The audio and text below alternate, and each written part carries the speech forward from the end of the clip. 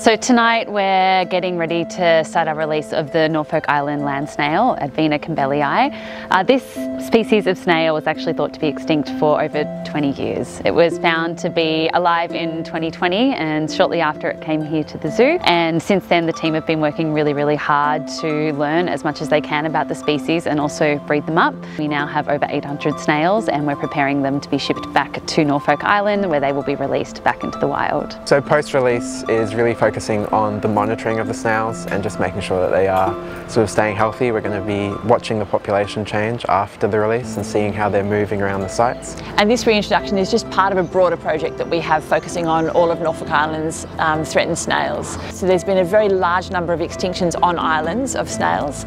So Norfolk Island it's one of Australia's oceanic islands and it's no exception to this. It's had extinctions of snail species due to introduced rats and chickens.